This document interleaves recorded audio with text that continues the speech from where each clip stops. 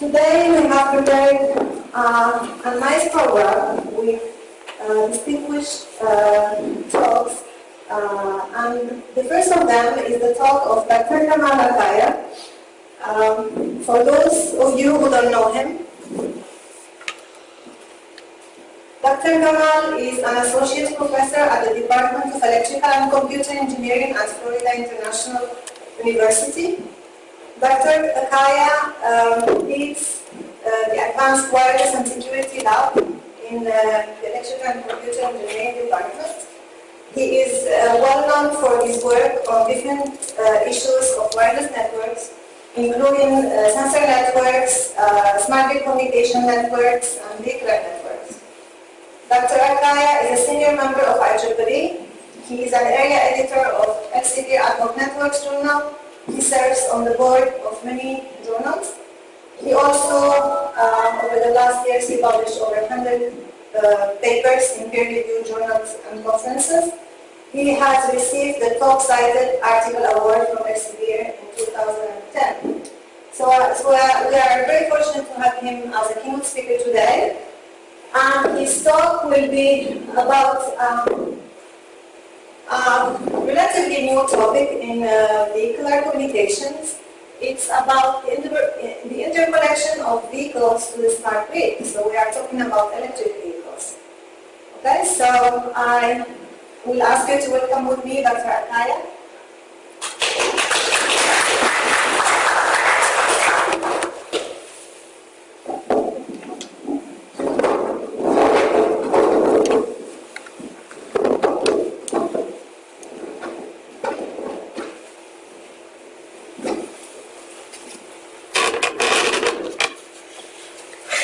Okay, thank you, Samaya, for the nice introduction.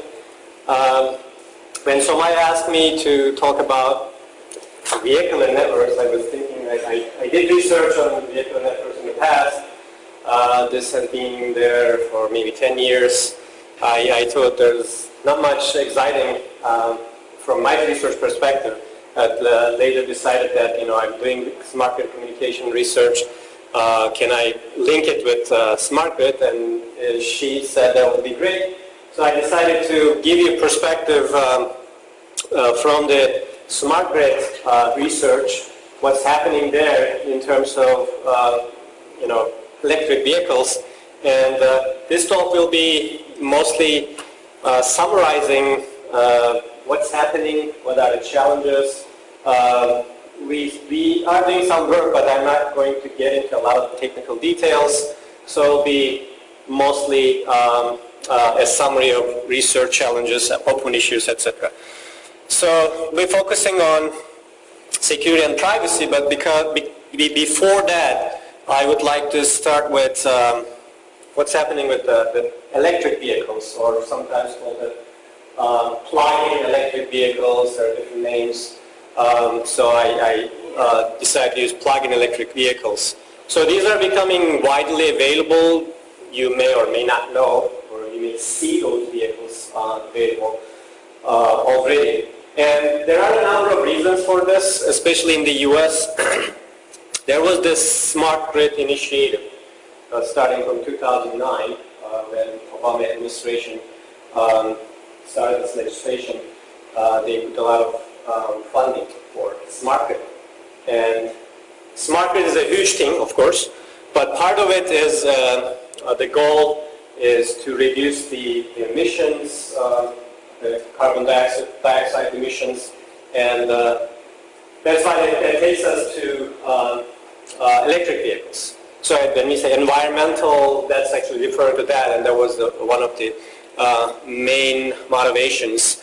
And of course there are other benefits, energy benefits and economic reasons, but this is picking up.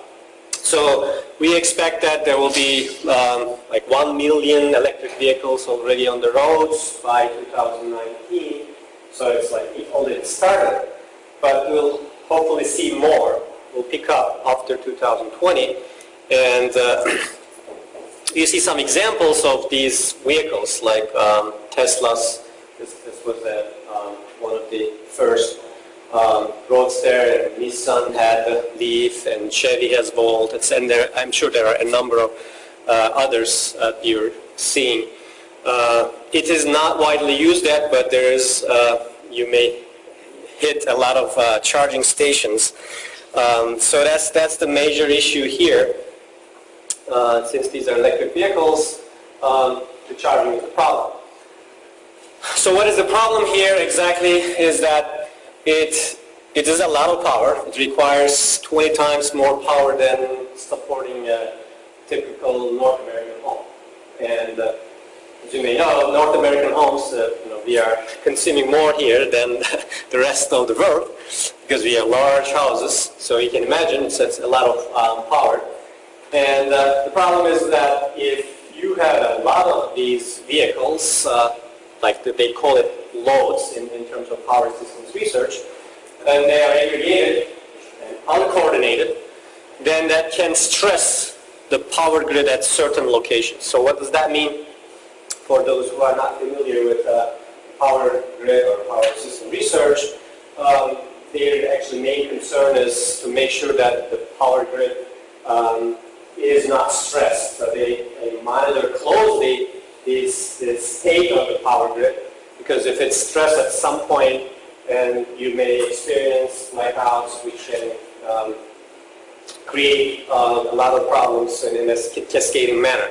So they monitor closely the state of the power grid and make sure that if there is a problem there, they actually move flows around. So that's a challenge, but at the same time there's an opportunity here, because these batteries for electric vehicles can be used as a storage, distributed storage, energy storage system, because it's a huge battery. It's about 50, maybe more than 50 kilowatt hour if it's fully charged. Which means you can actually supply energy to a typical home in the U.S. for several days. So let's say there's a storm, hurricane, tornado, whatever, and we are experiencing these kind of blackouts, especially in the Midwest. So you can use these, if you have such a vehicle, you can use that vehicle to actually feed power to your house. So that's a big advantage, because storage is the main problem in power research. So this is an opportunity, and the other opportunity here is that you can actually store renewable power to these batteries. Now they would like to promote renewables, right? As we all know, the major source of power, electricity, is coming from coal, nuclear, right? So it's like maybe 10% is coming from renewables. And we say renewables can be solar or wind, right? The problem with that's a clean energy, right? And it's a hot topic, and there's a lot of support for it. But the problem is that these energy resources are not stable. So you're not always getting wind, you're not always getting solar, right? Depends on the weather. And that's why when you rely on them, sometimes you may have problems, because it's not always there, right? So this creates a lot of fluctuations. So that's the reason that they want to actually store that power somewhere, and then once you have enough power, you can actually use it later. So this is an opportunity here that we can actually store these, charge these batteries when, for instance, if you're using wind power, right? So you can charge it during the windy periods, right? And then you can provide it back to the grid during high load periods. So let's say there's a need at some point in a particular neighborhood, then you can use that excess battery from the electric vehicles, right? So this can provide a lot of interesting research, and people are working on it from the power systems research community. So because of these advantages, this is great, it's picking up, but there is this challenge here. You need to communicate with the grid about charging, discharging, right? So what do we mean by communicating with the grid? We are talking about different cases. We are talking about, for instance, home charging. Say you have an electric vehicle, and typically right now what they consider is that you can charge them at your home. By the way, for charging at home, you need a beam clock. It's not regular clock, right? So you can have that installed in your house, and then you can charge your vehicle during the night, right? But you can imagine that if there's a lot of people with electric vehicles in the neighborhood and they're charging at the same time, that can be a problem, right? So I was talking about uncoordinated charging at the beginning. So this stresses the grid, and there's a need to organize this, to coordinate this with the grid, right? So you need to have a connection with the grid. Can we do this with different means like advanced metering infrastructure? There's this advanced metering infrastructure connecting our smart meters to the utility company, to the grid, right? So can we use that? That's an option. The other thing is, the main thing here is actually the charging stations. So part of it is that when we have electric vehicles, we will need charging stations, or called aggregators. Why do we need them? Well, you can charge them at home, yes, that's true, but when you go work, right, you may still need to charge your vehicle, and the reason is that when you charge your battery, it doesn't go long. I think you can go maybe 60, 70 miles, right? And then you need to recharge again. It's not like, get gas and you can go 2-3 days, right? So if you're close to your work, you're fine. But if you're traveling a lot, then at some point you may need charging stations, different locations of the city. So this is a plan, and I am hearing that they already started building some charging stations, and these charging stations will coordinate. Of course, it will charge your electric vehicles, but will coordinate the charging. And this means we need to communicate with these charging stations. So we can do that through vehicular networks. That is related to what the theme of this workshop, right? So we'll have, you already know that we have these wireless communication capabilities, at least planned for the vehicles. And once we have these onboard devices with transmission system, so you can see a sample onboard device for a vehicle, then we can actually communicate with the aggregator. Do you have a question? Yes. Why do you need to communicate? Today, Coordinate. you put fuel in your car, you don't communicate with the gas station. Because you have a lot of gas, right? But you need to coordinate so that you don't stress the grid. If there is a lot of vehicle charging requesting. Okay, so what is the type of communication that you want the vehicle to have in the charging station? We talk to them to have a slot. It's like schedule. I want to come this, are you available for this amount of battery for this amount of time? I need it immediately, because charging is not like 2 minutes thing. It takes hours. So basically the driver has to decide when to take the car from there. So this is an aspect. Yeah. Maybe in the future we'll have fast chargers. They are working on it, but right now it takes a lot of time. So that's one thing, and you see that example of a potential future charging station. And we'll have a lot of them, and we need to coordinate with them. Because this aggregator, the key term there is the aggregator, because initially I said that if for one particular vehicle it's not a problem, right? But then you have a lot of thousands of vehicles, so the aggregate load, that's a problem. Of course, there's another possibility here, which is called vehicle-to-vehicle charging. So we have vehicle-to-vehicle communication, and in the future we'll have vehicle-to-vehicle. So what does that mean?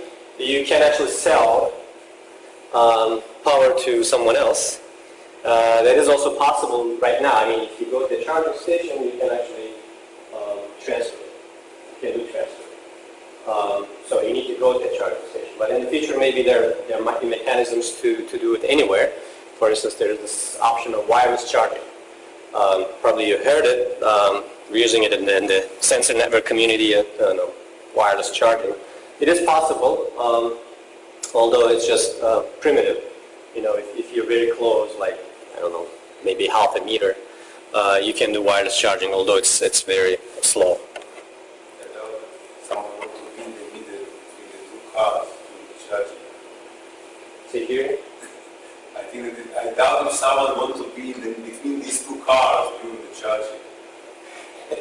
Yes, I saw that there was a presentation was saying there are different technologies and the maximum like maybe a meter or something like that. So it needs to be very, very close. There are different technologies to do it. Still working on it. So this is how we can communicate. So the idea here as well, we have vehicular networks. You know, there's a lot of research ongoing, the safety side. But can we also add the grid side? So there are different architectures available. We can use those aggregators to communicate with the vehicles. Or we have these roadside units in vehicular ad hoc networks, right? So can we communicate through those? How can we implement this communication with the grid? That's the question. So there are a number of options. I would like to go through those options, starting from the current vehicular ad hoc networks. So we already know about this, and maybe a lot of you already published in this workshop about this communication architecture and standards. So we have this VANet, vehicular ad hoc networks, consisting of vehicles and roadside units, and that's part of the 802.11p or DSRC or VEhicular. So these standards were there for maybe 10 years, right? And the main goal here, though, was safety, right? There are, of course, other applications, but we'd like to make sure that we minimize the collisions, accidents. There is also the goal of traffic route optimization, etc. So we are not talking to grid with this type of networks. So, you know, 802.11p was the standard communication was suggested to use on board for the vehicles, was approved in 2010, and still there was tests. As far as I read, I was discussing with Somaya about the current status, but I know that we don't have anything on the road yet. So the Federal Department of Transportation, they have a testing facility. They extensively tested this, and it has been 5 years. They're still being tested, or maybe done. Maybe we'll see it in the future, but although there's a lot of papers, a lot of research, we don't have any product yet. I was under the impression that DSRC was supposed to be mandated on vehicles starting next year, I think, in the US. I haven't heard that. Okay, so Maya was also mentioned that, but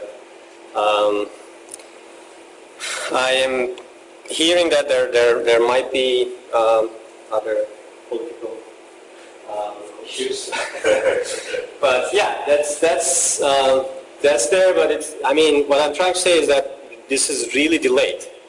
2010 was approved, and we were expecting. I remember I was doing research in 2008 using this standard. It was already available, and there was this NS2 simulation already implemented. So there's been a lot. I mean, almost 10 years that you don't have a product, so that it seems like there is a problem with the automotive industry, and it can be this problem. So this is the alternative. The alternative that they offer is based on LTE. So LTE is picking up a lot.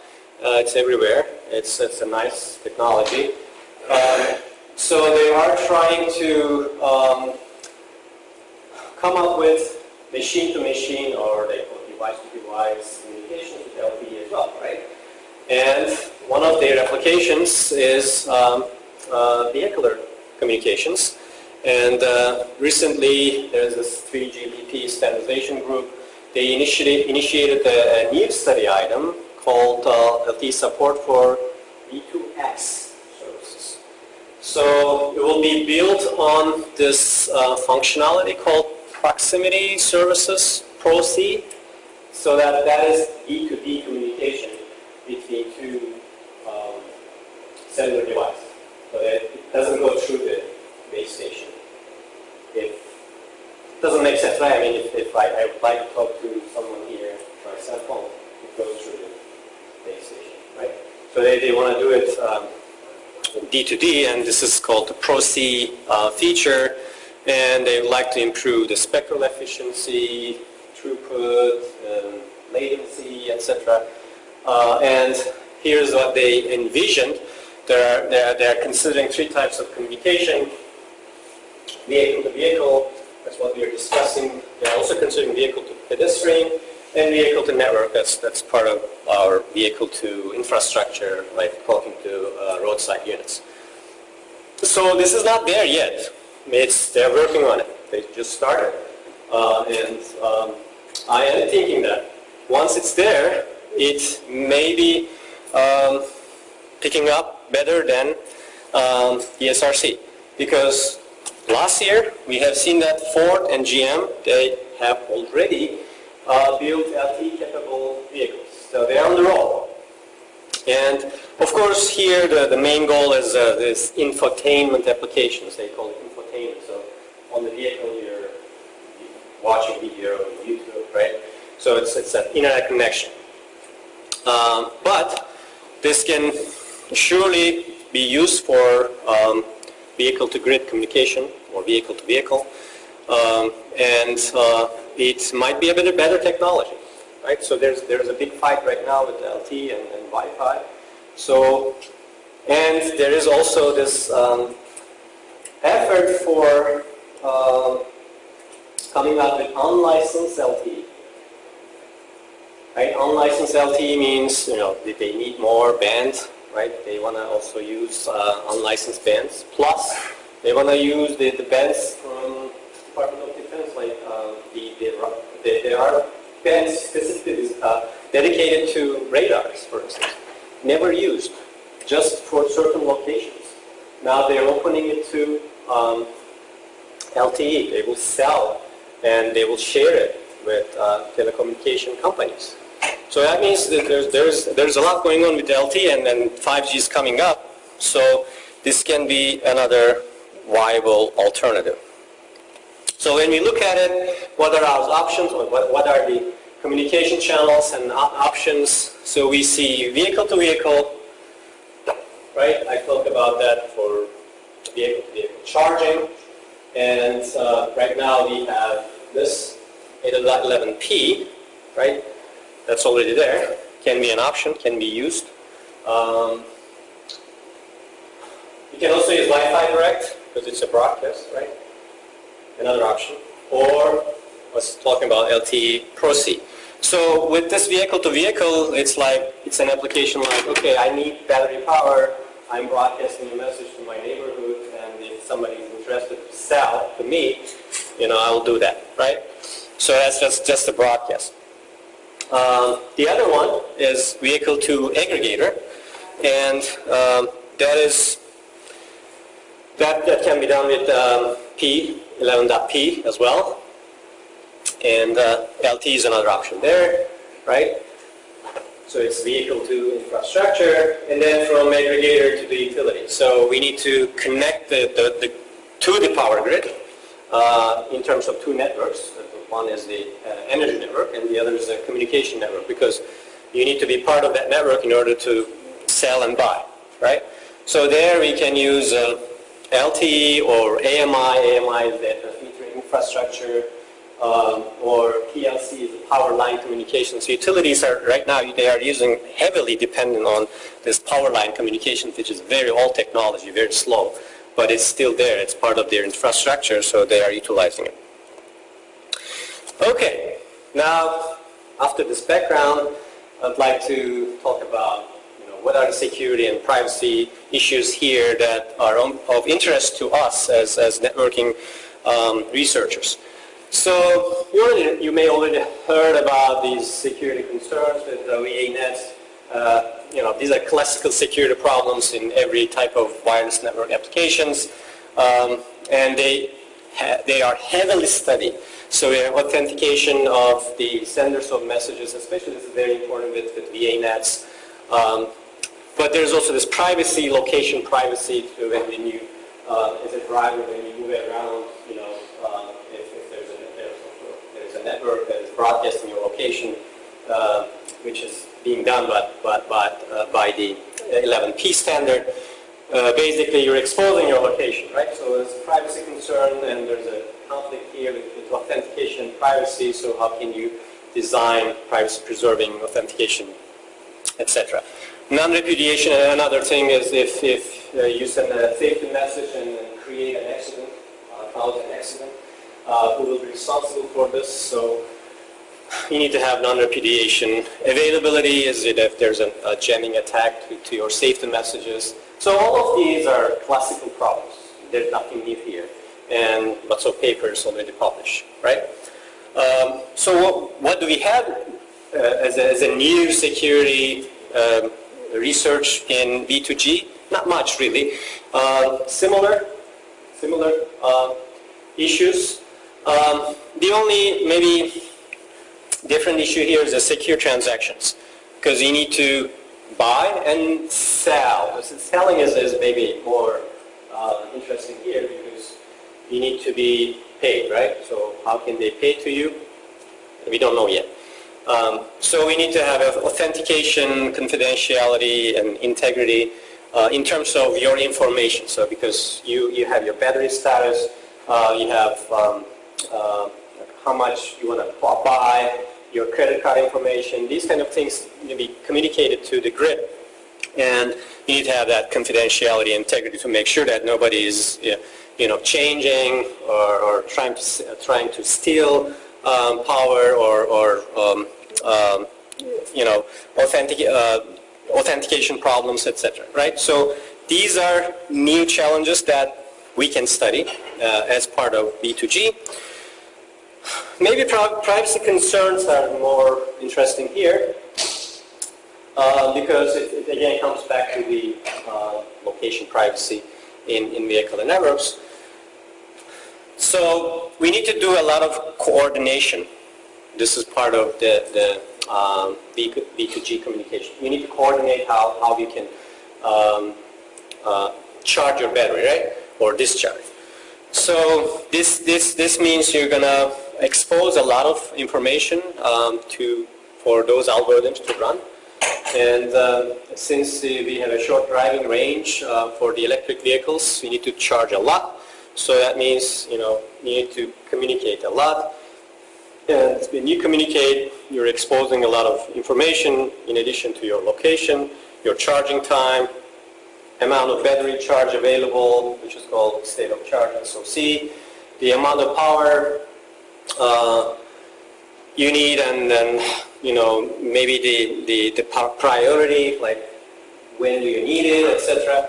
So all these information can be used to track the users, to learn their behaviors, to see what they are doing, their patterns, etc. Right?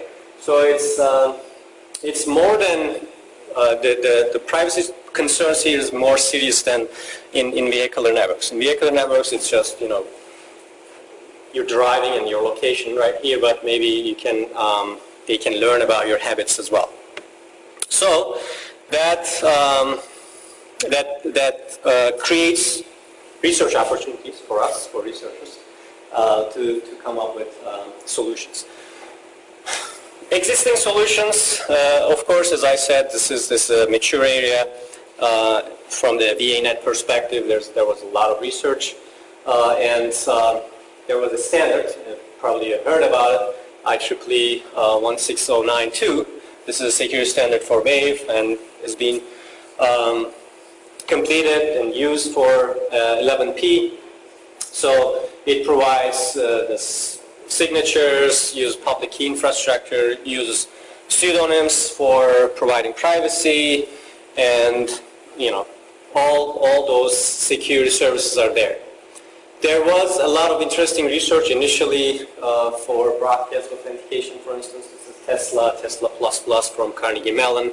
So they're trying to secure the broadcast, because since it's a broadcast, you don't have authentication mechanisms for it. So that was one of the earliest research and widely used approach right now. The main concern there was the real-time constraints of vehicular networks, because you don't really have time. It's crucial safety applications. For safety applications, there's this real-time constraints of authenticating the users, etc. From the LTE perspective, if you look at it, there's not much there. If we plan to use LTE, there's no existing standard for security in D2G. They have their own security standards, but not applied to here. Okay, maybe quickly, I don't know how much time, not much. I'd like to just talk about our recent research about privacy-preserving power charging coordination. So there's this coordination algorithm. I don't want to get into that, but I would like to talk about how to hide information from the aggregators and from the utility maybe. So there's no standard for privacy right now. We would like to hide our information from, of course, outside attackers, but that's easy. The problem is the insiders, right? So that's the challenge. So you'd like to hide your information, but at the same time, you need to have this coordination for charging. So there's a trade-off here. This trade-off is explored by researchers a lot. Privacy utility trade-off. So if you would like privacy, like you don't provide any information, which is nice, but then you don't provide any information, then you don't get that good optimization results, right? You don't get good charging schemes, because it requires a lot of information. So this is the trade-off, general trade-off recently for all cyber-physical systems. So if you want more privacy, probably the quality that you get will go down. So that's what we wanted to show here, and also we wanted to show how we can hide information, because otherwise this can create problems in terms of adoption of these electric vehicles, right? Because we're just starting. And if people know that this creates a lot of privacy issues, they may be hesitant to use it. So I don't know if I need to maybe quickly go over this or move on to the research opportunities, but what we did was, based on this model, so you have vehicles and they are sending their information to an aggregator for charging coordination, and we are considering different communities, and all charging coordination is done by, there's a centralized charging controller collecting this information and making decisions, right? So as a vehicle, you are sending some information to the aggregator. Let me pass that here. So you're sending some data. Of course, you're encrypting that data. So the data that you see, DV, PV, SV, like when do you want to charge, how much do you need, your priority, etc. And you would like to hide this information from the aggregator. The aggregator should not know this, because if they know it, they can track you, right? So we are, of course, encrypting that information, and the aggregator will then forward that information to the charging coordinator. And you see this information encrypted, and we are creating a key for the charging coordinator, symmetric key, so that that encrypted information can be decrypted at the charging controller, and then do computations, right? So let me show this maybe, this one here. So basically that's the RV is the information that we provided to the aggregator, and the aggregator collects from all of the vehicles and then puts them all together and sends to the controller, and then the controller will use this key, key D, and decrypt that information, and then do run the algorithm, the coordination algorithm, provide the output here, of course sign it so that the aggregator will not see it, send it back. And for the aggregator, for the charging controller, we're doing this shuffling at the aggregator.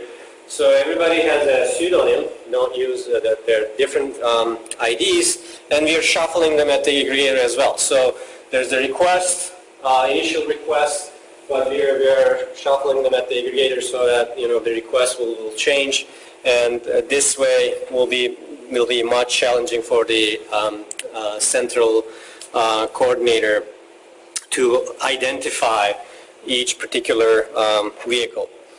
And then reshuffling is performed when you received the request back. So this was the result I wanted to show.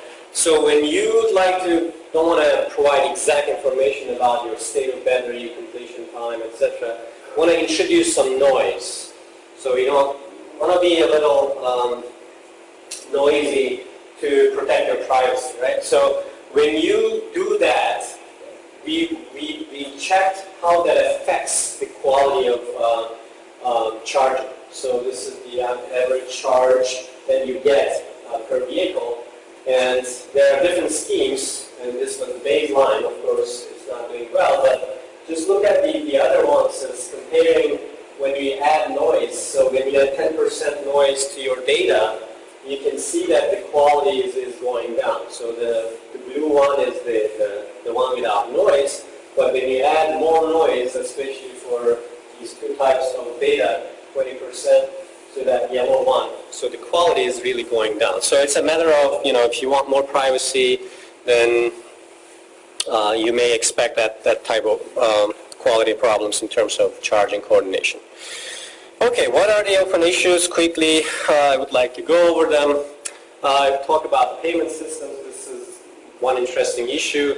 So before charging, you need to make sure that that's a legitimate vehicle and has enough money in the account, and the account should be updated.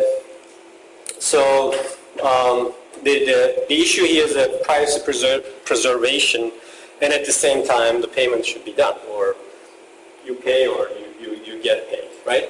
So how can you design privacy preserving payment systems? LTE security, I talk about that. So security and privacy, nothing there about LTE. It has its own security mechanisms, but we need like SSL-like protocols for end-to-end connection establishment for vehicle to vehicle, and we need secure broadcast like Tesla.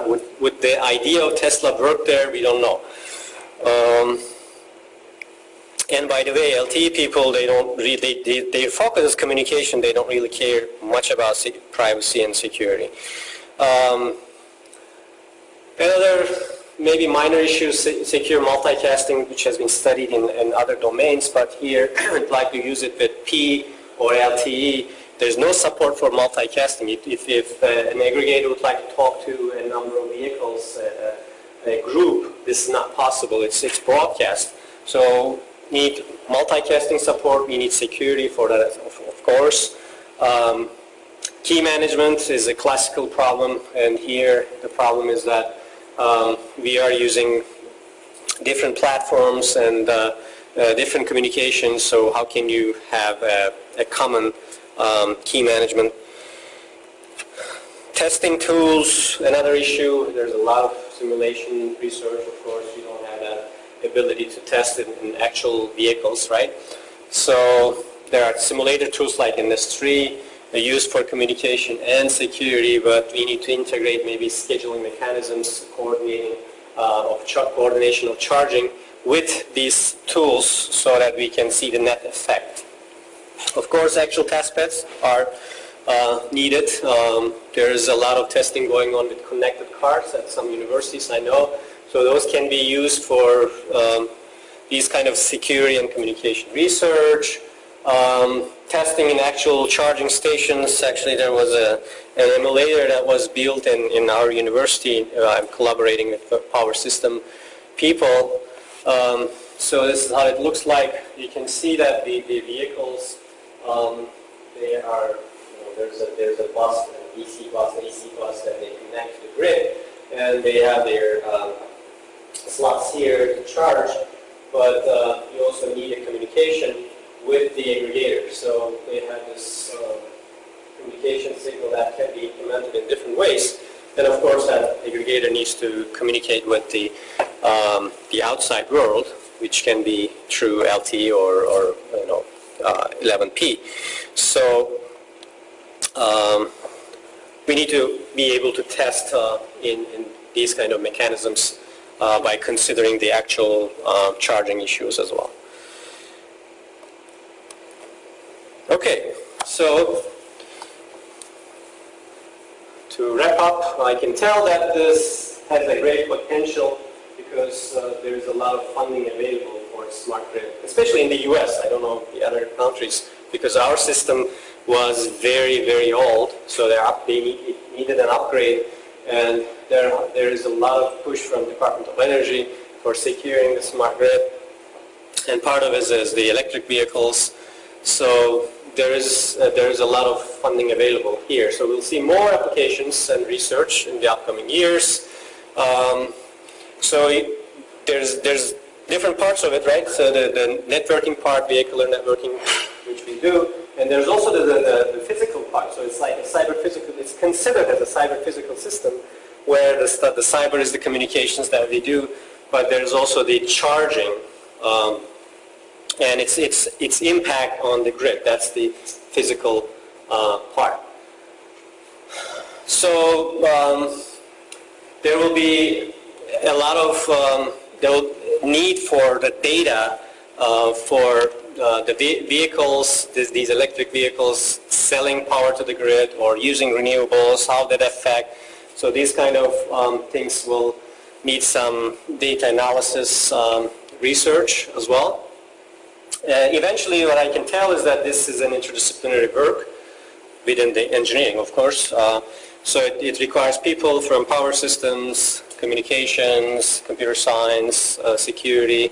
So that can actually bring more opportunities in terms of specific problems, because we just look at the communication part or security part, but we don't know the real system, what's going on there. So it will be good to collaborate with those people who are expert in those areas. Okay, so I think we have 10 minutes. Thank you. I can get a question.